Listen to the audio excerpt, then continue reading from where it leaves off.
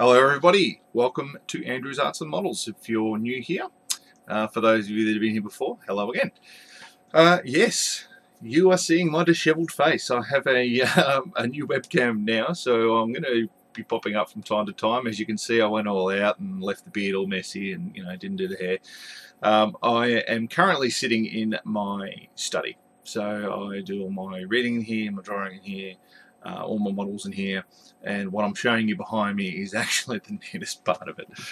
So excuse the mess, I do apologise. Today I'm going to actually be doing a tutorial, first part of a tutorial on drawing the Millennium Falcon. So it's probably going to be two parts, just to get through it, because it's quite a big job.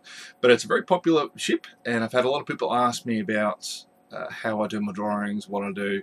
What I do now is different to what I used to do, so it's improved it a bit. But I thought, well, good subject to start on, very popular, everyone likes it. And there's also some really good references out there now, thanks to Bandai's awesome kit. Which brings me to the next thing. We're going to have some good deals coming your way via this channel, with a big thank you to Darren from Tokyo Model Detectives. So we're working on trying to set up something for you all, and it is pretty exciting. I can't say too much about it just yet. I sort of probably already said more than I should. But for all the model makers out there and all the Star Wars fans, everything like that, some awesome stuff coming our way thanks to Darren.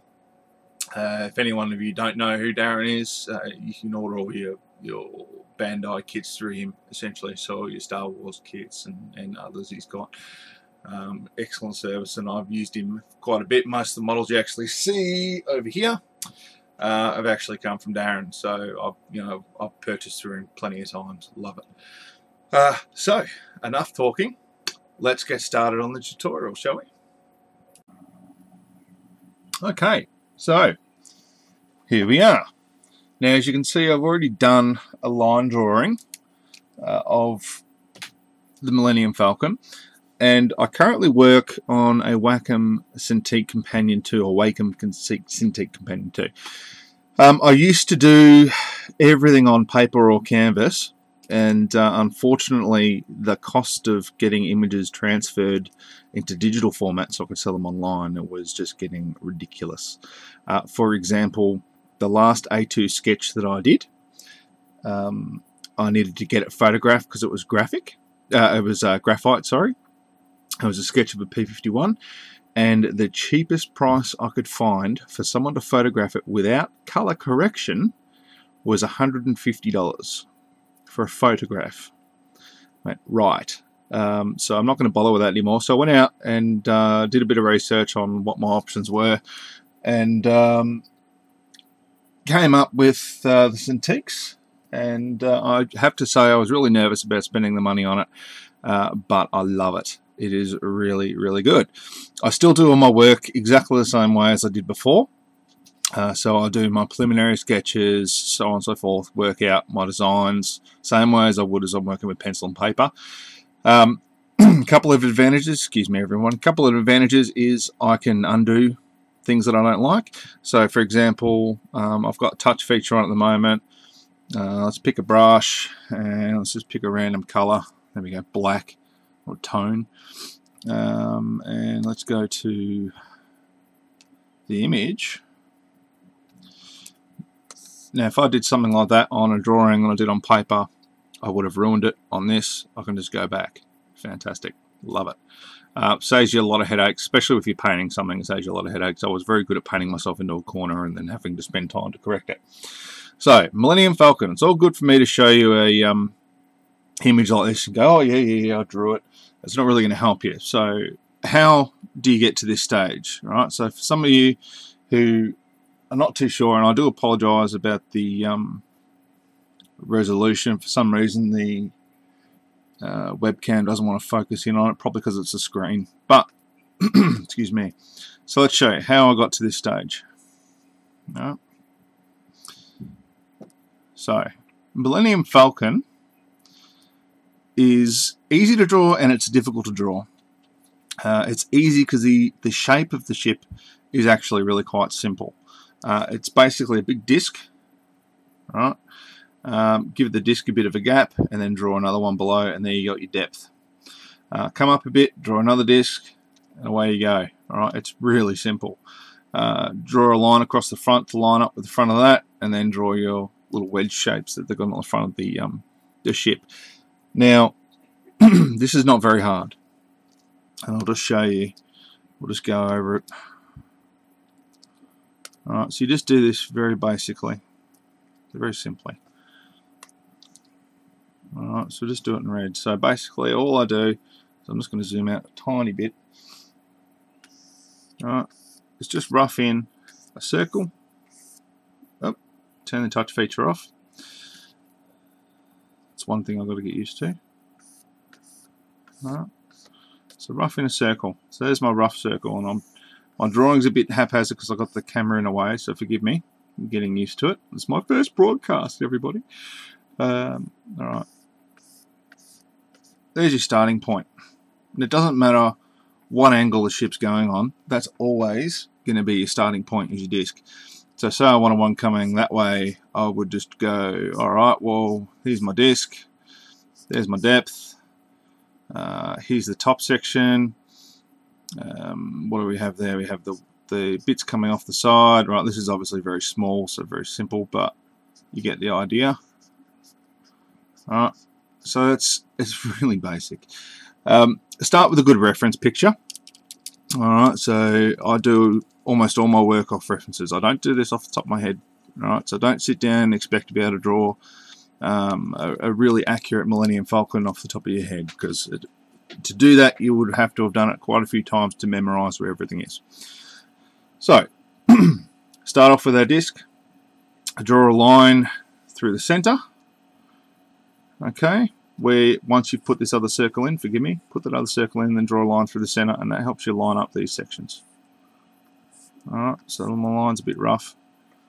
Get the idea. Now they don't come all the way out to the side, they fall short, so leave a bit of space. Curve that in. Leave a bit of space again, you can see the edge of the disc here. Curve that in. Alright, and this is just building up the three-dimensional shape. It's so easy. Draw a line almost straight, so don't draw it out here, because it'll be, unless you're changing the angle of the ship, it'll be off angle. So it's almost straight. It actually comes down in a straight line a little bit, like that, and then you've got your other piece here. Now this piece is really the only part which is kind of tricky, and that's because when it gets to the edge, this bit continues down to a straight section, and then these bits are coming out straight, so they're coming out at an angle.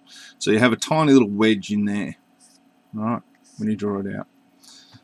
We've got our front section here, so we just make sure we're lining up the depth.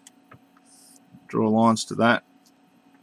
Lines down, lines down, lines down, lines down. Join it up here.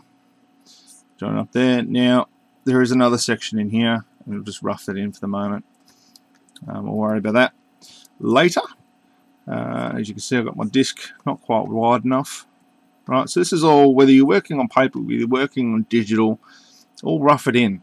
Alright, so you want to rough it in to figure out where everything's going to go, and then you worry about the detail.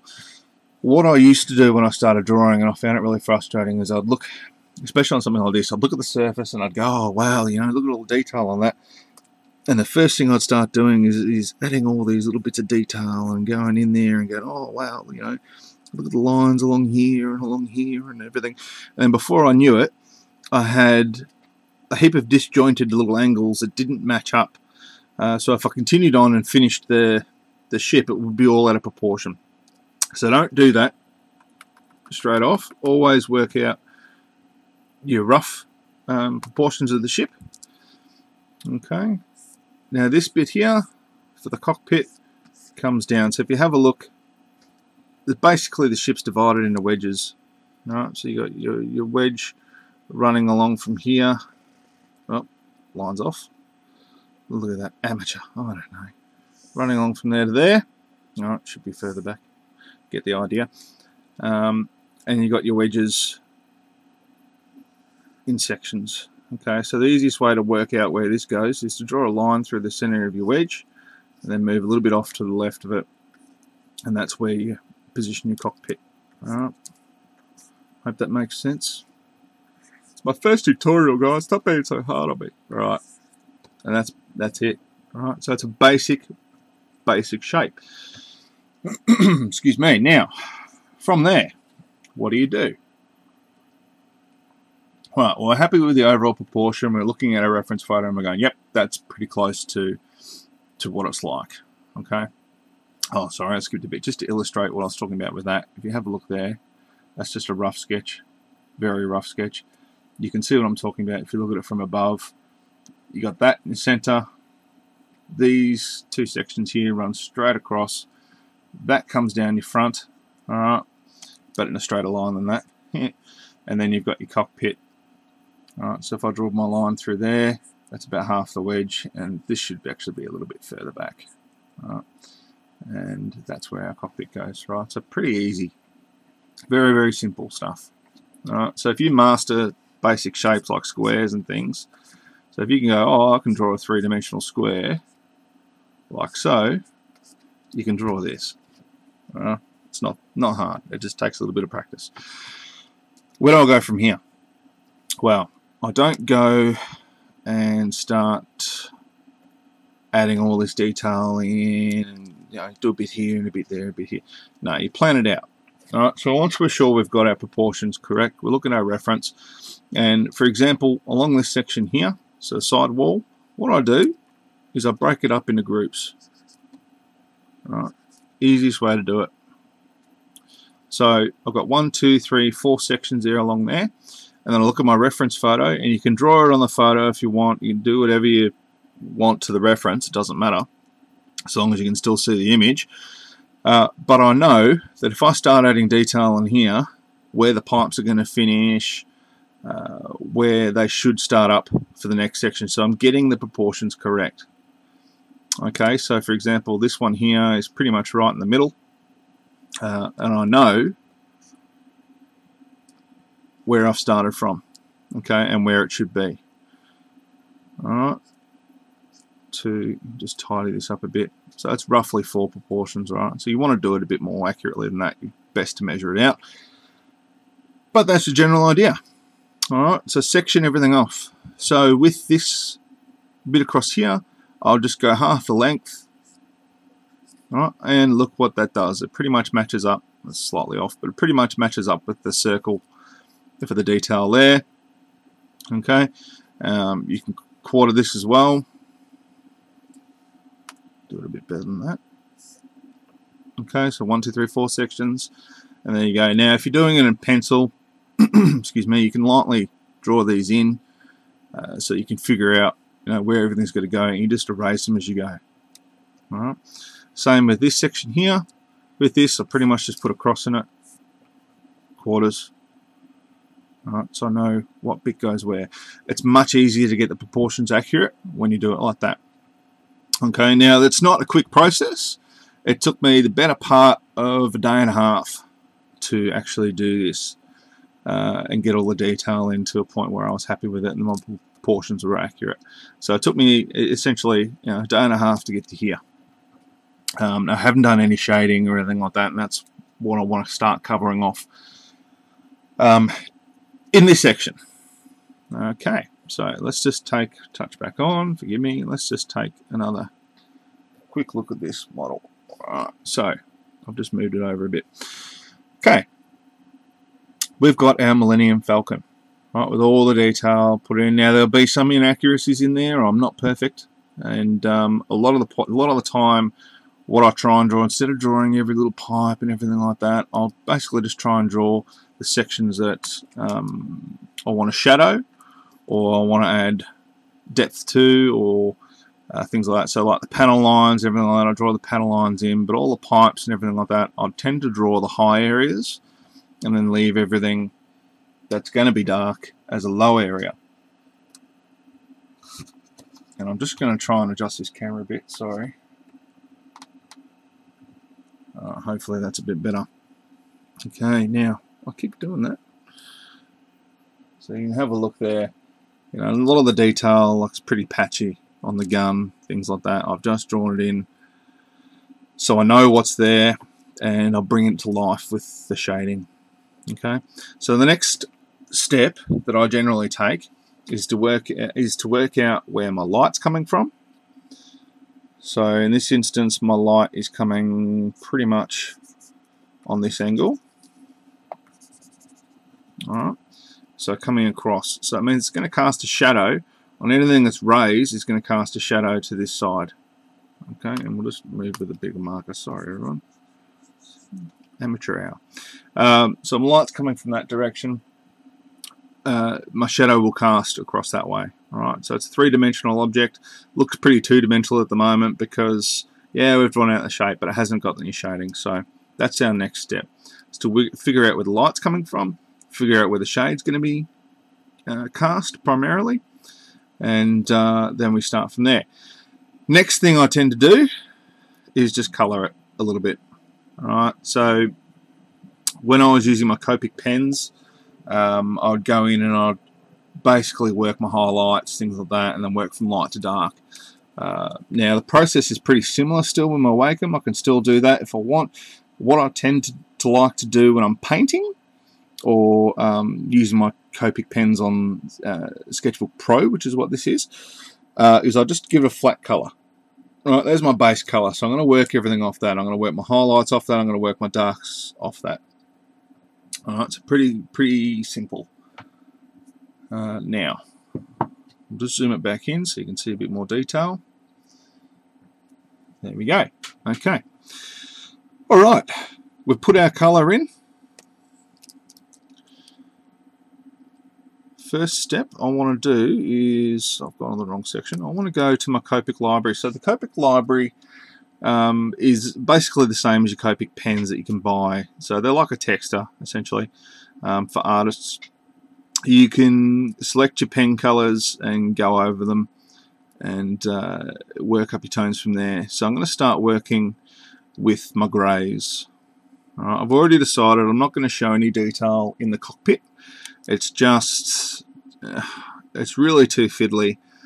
I don't think it'd look good if I try and detail and put little crew in there and all that sort of stuff. I just don't think it's going to look very nice. So I'm pretty much going to shade that out.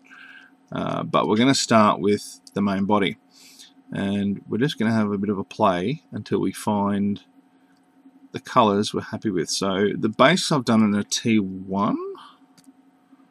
Let's just see if we get a map. There, it matches up. A little colour puck. So it's TO. T1's a little bit darker. And we go T2, tone of grey. Now you can do this with pencil. You can do it with whatever you want. You don't have to worry and go, oh well, I haven't got 40,000 Copic pens at home and all that, you know. And they do get expensive.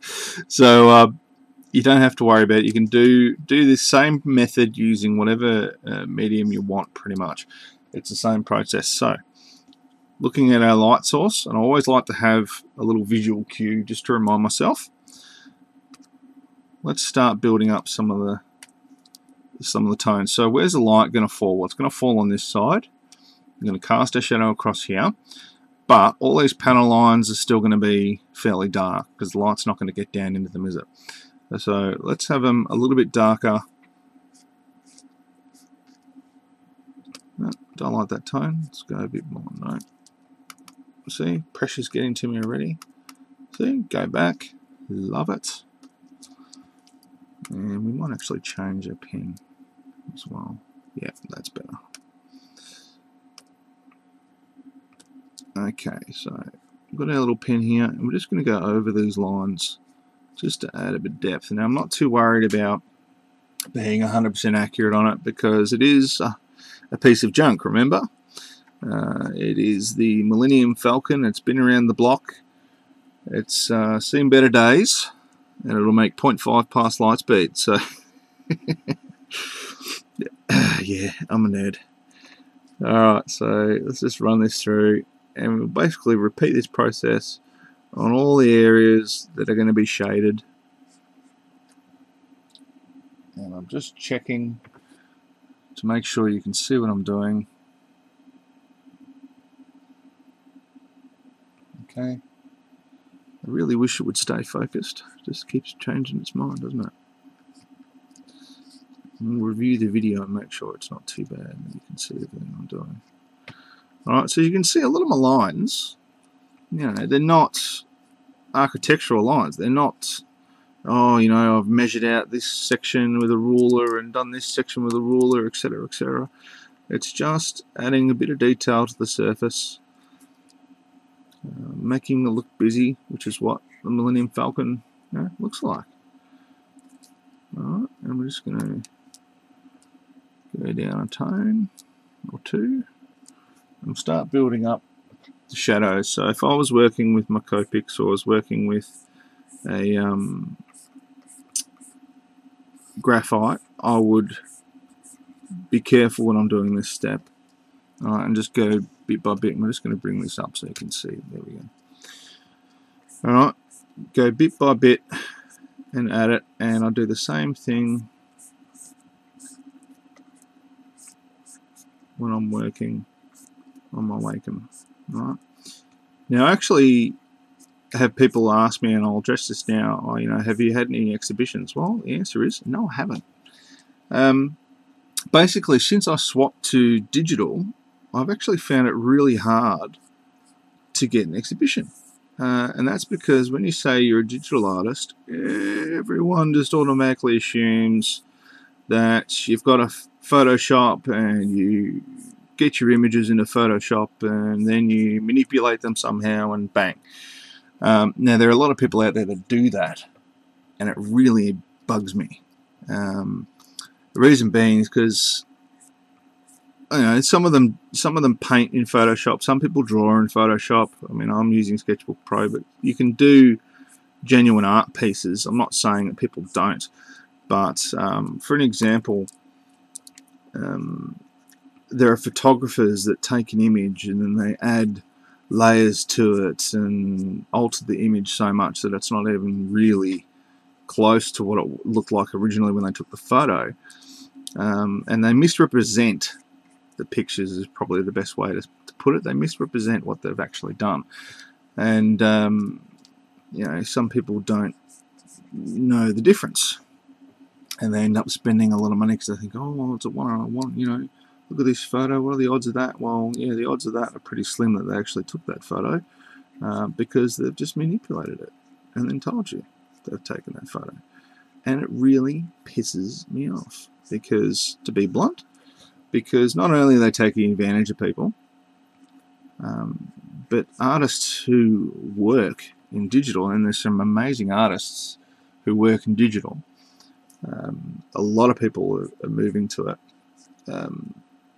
tend to get a bad rap, or at least they do in Australia. I don't know about other places in the world, but if you look at comic book artists, I mean, a lot of the well-known comic book artists tend to work in digital, and what they do is they'll do a drawing and they'll tone it and they'll send it off to the art director, and the art director will go, no, I want you to change this little bit here or whatever, and sends it back and tells them what he wants, and they rework it, and it really looks, you know, it really looks good, but it saves them not only a lot of time to do it that way, because it's instantaneous. You don't have to courier or post the picture over and do all that sort of nonsense. You can just email it. No scanning it, no mucking about. So they get a lot of work done a lot more efficiently, but they're still artists. They're still working how they normally work, just in a slightly different format. But there are people out there that are just wrecking that for everybody, and it makes it hard. So if anyone knows someone who would like to do an exhibition of my digital art, hey, please, I would love to do it. I can't seem to find anyone who's interested, and every time I say digital, they go, oh no, you just Photoshop and hang up. So can't get anywhere at the moment, but that's life, isn't it? Alright, so you can see what I'm doing. I'm just going through, marking the areas where I want a bit of shade, want a bit of tone. Okay, so that's a step there between here and here, which we've drawn in, so that's going to be shaded, and it's going to cast a little bit of a shadow further along. Too busy talking, not really thinking. How about that? Just bash everything. Alright, so that's going to be mostly shaded.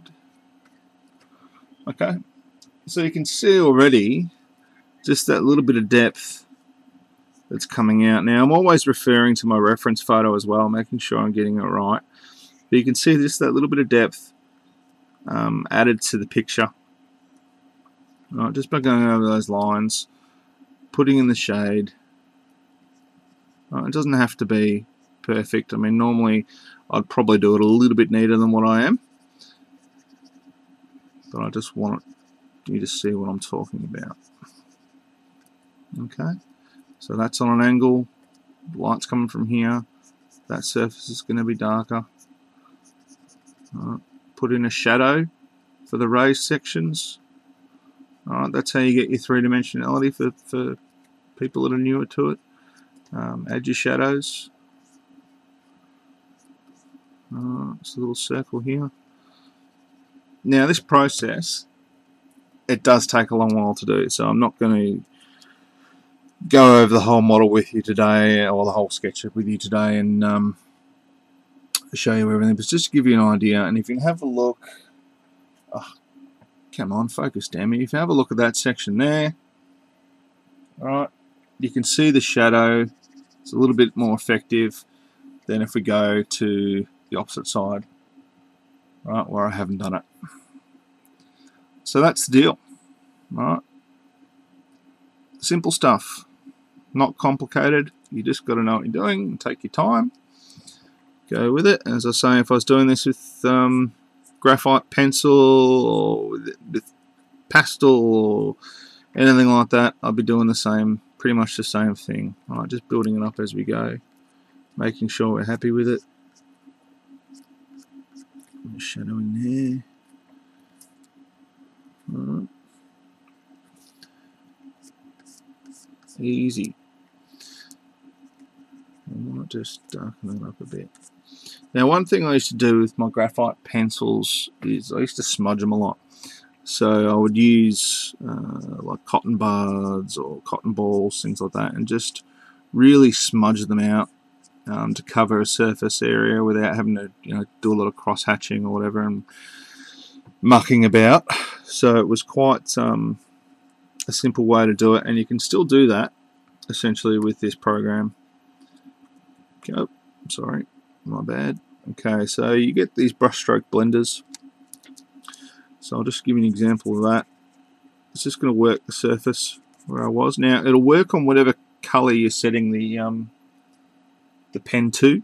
So if you've got the pen on the light grey, it'll work the light grey into the dark, and vice versa. So it's just got to figure out where you're going. Alright, how does that look? It's getting a bit better, isn't it? And for all those little areas where I'm not happy with what I've laid down, this is literally what I would do with my graphite. I'd get my little cotton tip, go over it, work it out. Okay, cover an area, get rid of the parts which I think I've done too much. Alright, so the process is the same. Okay. So starting, coming along. Alright, just smooth that in, make sure it's nice and uniform. Now you can do that with your Copic pens really, is just by getting your coverage right the first time.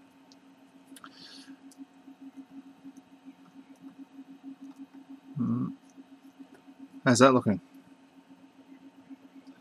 That's starting to look a bit better, isn't it? So this video has been going for half an hour. I think that's probably enough of my voice ranting and raving in the background for one session. Let me know what you think of it. Let me know how I can improve it. I'd love to hear your thoughts. I'm going to do another one straight after this as well, so there'll be a part 2 as well, where I'll continue on with this method. We'll do another section. I'm not going to do the entire thing for you, but we'll do another section so you can see how it builds up. and then we'll start on some more detailing and adding a bit more depth and adding weathering, things like that to the ship. Alright, so thanks for watching. Please like, share, subscribe, send me a carrier pigeon, inform a friend, tell a neighbour, whatever. I'd really appreciate your support. It'd be great to build this channel and keep more of these coming. And don't forget, you can always purchase my art via Etsy or via my Facebook page, Andrew's Arts and Models. Alright, so I will have some scale models coming very soon, which I'll put up for sale, which I've completed. And I am taking orders at the moment, so I've had a few people requesting some custom builds, so they'll be in the works. So if you are after something custom, feel free to make an inquiry. You can certainly have a look at it there. But yeah, pretty basic tutorial so far, so just starting along, and I hope you're getting something out of it. And yeah, part 2 coming very soon. Thanks for watching.